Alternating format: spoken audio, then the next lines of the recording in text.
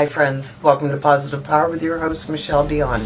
Thank you for meeting me for another fantastic week. And if I can start off by saying thank you so much for your support for the clothing drive. It was absolutely fantastic. It was the third one that we've done. We did it a week ago Sunday, and it was the third one that we've done, and we've grown every time. Every single one that we've done, we have grown where we have more people donating and we actually have more people taking as well. So it's absolutely wonderful. And you know, for all the times that I read on Facebook, oh, you know, there's no good people anymore, or, you know, I've lost my faith in humanity. Hang out with me for a while. You'll get your faith back, because there's a lot of awesome people in the world. So a big shout out to everybody who got involved. Thank you so much. Also to the Moose Lodge, who donates the hall for us, which is fantastic. So we filled, I was talking to a group this morning, probably 14 8-foot tables in total, 98% full of clothes, and then the rest was some random items. There was a little bit of toys there, some shoes, tablecloths, curtains, towels, you know, that sort of thing. But for the most part, it was clothes. So thank you so very much. It was absolutely wonderful. And it was just, you know, perfect timing, right, for so many people. It was nice to see people walk in. You know, I stand at the door and I greet everybody and I give them all bags. But some people are really on the ball, you know, they come with their metal carts or their own shopping bags.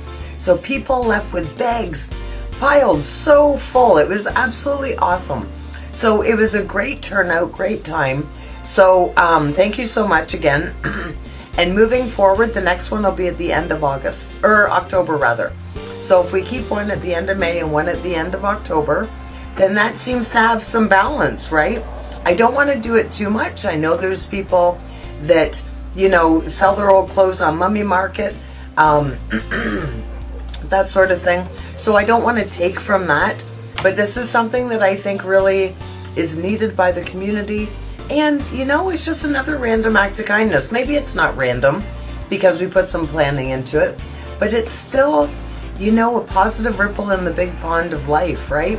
That's what we need more of, and we need to do some stuff. So if you're not in this community that you can participate, maybe in your own community start something, or just do, you know, little things. I was going through a coffee shop drive-through yesterday.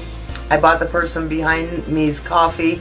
Cost me $2.10. You know, how much did that make them feel good for something that only cost me $2.10? Very well worth it, right? And I'm pretty sure I've told you before, it's humid, right? I'm pretty sure I've told you before that when I'm going through drive-thrus, I'll ask the person, the customer service person, how much is the order for the person behind? So I don't feel bad if I have to say, you know what, I just can't afford to do it this time. Sometimes people have a $20 order, right? So just do what you can where you can. So I just make sure it's in my budget. And if I don't end up picking it up, that car's none the wiser, right? So I threw it out there, and either it was the right time or it wasn't the right time. And then, of course, there's things you can do for free. Like, I'm off today. As you know, obviously, I pre-record these videos. So I'm off to Art Walk to give some free hugs with some friends. I went to the dollar store. I got some Bristol board. Cost me $1. For that $1, I'll be able to make 2 signs. And just free hugs is what it's about, right? So going out, some positive energy, doing some stuff, spreading the love.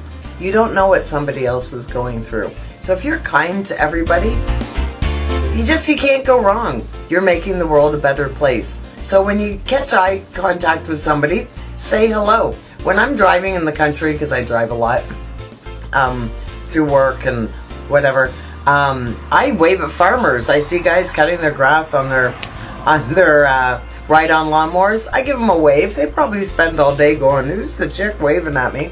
But I feel good. They feel good. When was the last time they were appreciated? How many people live on farms that have very little interaction with other people, right? Food for thought, things to think about. So again, thank you so much for supporting all the stuff that I do. I really appreciate it. And, you know, maybe you'll start a little bit of a movement on your own. So there you go. Have a great one. Look after yourself, and we'll regroup next week with lots of other awesome stuff to talk about. Don't forget how amazing you are. Anything is possible.